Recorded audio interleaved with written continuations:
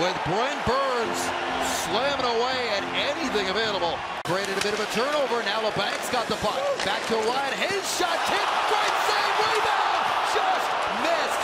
Sharks are all over it right now. The hurdle line back out there. Here's Couture.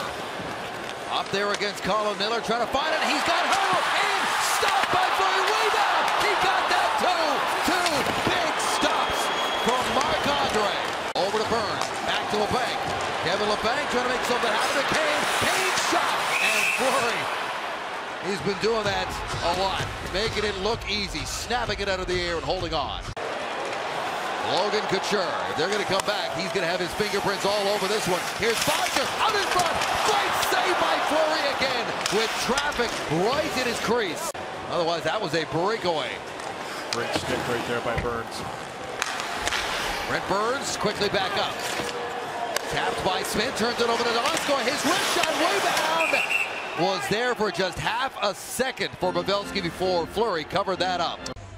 And what a story he's been able to get to in this second season that will continue into round number 3.